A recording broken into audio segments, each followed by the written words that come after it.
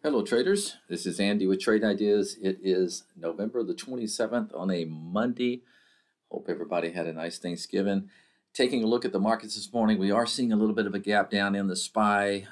Once again, we've been overbought for some times now, well over about a month of continued buying.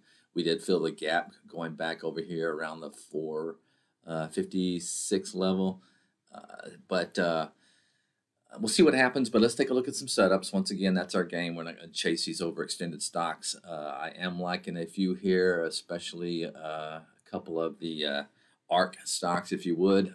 A-frame is actually seeing a little bit of a gap up this morning. I prefer to see this thing trade through, this 2705, but it is gap. You can kind of watch for a gap and go in that AFRM.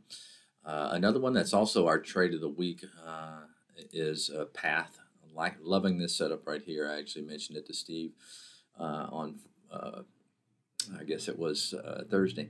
But anyway, you got the 10-period moving average coming up underneath it, and could catapult this one. Let me just take my price alert there and maybe raise it up. I am in a little bit of this already, looking to add if it can get above, maybe that 19 level.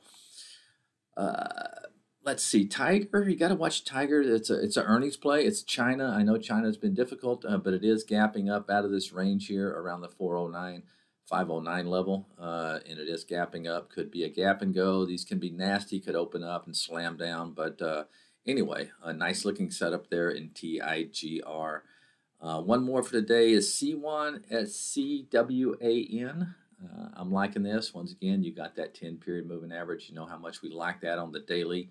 On a powerful looking chart that's had an up move, this could catapult this thing higher.